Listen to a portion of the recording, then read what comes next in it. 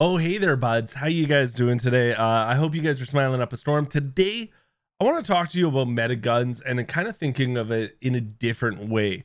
So yeah, I could just tell you, hey, you should build this ISO hemlock. It's so good. Here's the attachments. Here's everything. But I want to make this video for everyone. I wanted to make it for everyone and think about meta weapons a different way. And I'm talking about contraband weapons.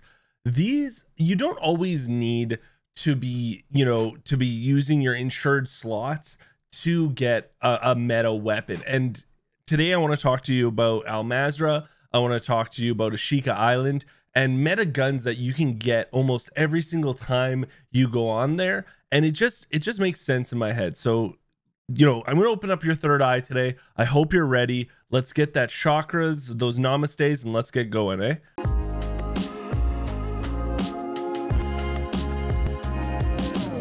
We're going to be breaking this down into the two main maps, which is Ashika Island and Mzarah. Now, you might be thinking, hey, Geekseh, you know what? The ISO hemlock works on both places. Don't worry, I've got you covered. Today, what I want to talk to you about is ground loot weapons that you have an abundance of. So these are always at your disposal. You'll always can find them. And when you think of, like, let's say Mzarah, when you think of Mzarah, what guns are you thinking of? You're thinking of the Vaznev, you're thinking of the RPK, and you're also thinking of the Kastov 74U. And why are you thinking that? Because you find them everywhere. They're in every single nook and cranny. Every time you kill an AI, it seems like every second or third gun is one of these, right? So today, the star of the show is going to be this, the workbench. This thing is a beaut. I saw you from the beginning.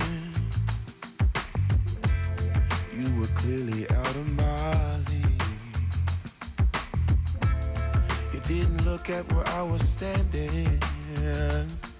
Not gonna lie, things got a little weird there, but we'll bring it back down to earth.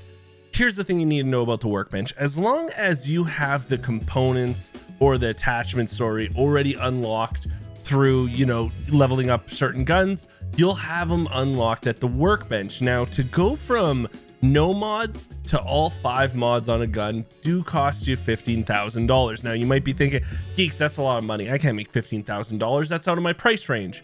Okay, so be it. That might be, the case. I don't think it's that bad. But when you compare it to like buying contraband weapons, right? You can buy them from the buy station.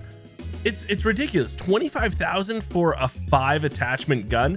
Now, it is a good time when you do want to use contraband guns is usually when you don't have them unlocked in the game. So say you're a free-to-play player or you haven't unlocked the EBR or whatever it is. Listen, I get it. Buying the contraband weapon so that you unlock them, then you can keep leveling them up. Makes sense. But at the end of the day, the workbench is just so much better of a deal. More times than not, you will have a lot of these attachments unlocked, but you don't need to go specific, right? We have to remember, it's not like you're doing an insured gun. You can't fine tune things. So sometimes just because, some things are meta, right, on a website, doesn't mean it's always meta for that workbench because you can't fine tune things, right?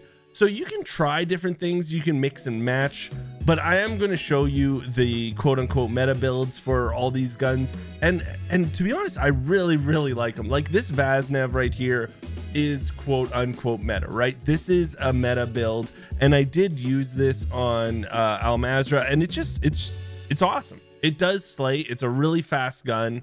It's not good for your medium to long range for sure, but your close range, it absolutely melts people. And I can't say enough good things. Now, here's the RPK build. This is, of course, the quote unquote meta, but if you want to experiment and you want to change things up, I'm all for that. Try it out. See what you like more. See what you like less. Maybe you want a quicker ADS speed, right? Giver. But what I will say is this is just right now what everyone's using, and it's enjoyable. No one's ever like, hey, this RPK sucks. No, the RPK is always, it's just like a warm blanket, the RPK, right? So I always want to tell you, try it out, try this build out, because it's just a banger. It's just a banger. Now, the Kastov 74U, I won't lie to you, I haven't had a chance to use, but if it's like the RPK or the Vaznev, I guarantee you, it's just an always a great pick.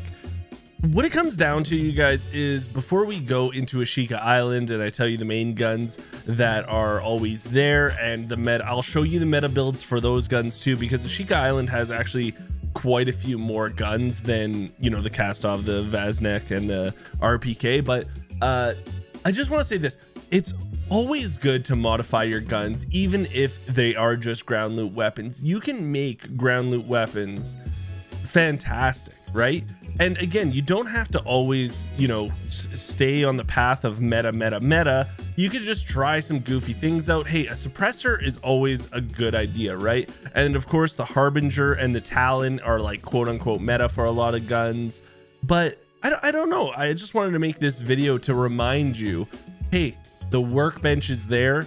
I don't think enough people are using it. And also $1 million idea right now for Activision. I know they'll never see this. It's so far deep into the video. I know they'll never check it out, but if you could put on some skins or use blueprints that you own, God, that workbench would be amazing, right? Like, how many more bundles would you buy if you could, like, you know, get your blueprints onto your guns through the workbench, or even just camos that you worked hard to unlock, right? That would be the ultimate. I think the workbench would be used so much more. And the other thing about this idea, right, is that when you do kill someone, chances are you're going to get a really good gun, and you're going to get their blueprint gun, or their, like, you know, you using blueprints in the workbench, and then say you die, then maybe someone grabs your gun. Now they're shooting and turning people into coins or whatever goofy ass things they do. And they're like, you know what, I kind of like that blueprint. That was really fun. I kind of want to buy it actually now. Money.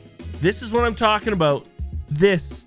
I got you guys some more money, Activision. You're welcome. Ashika Island has a lot more common drops. They have a lot more guns, I would say, that drop than just the 3 from Mzarah. But you have to think about it. There's so much more opportunity because every LMG pretty much falls.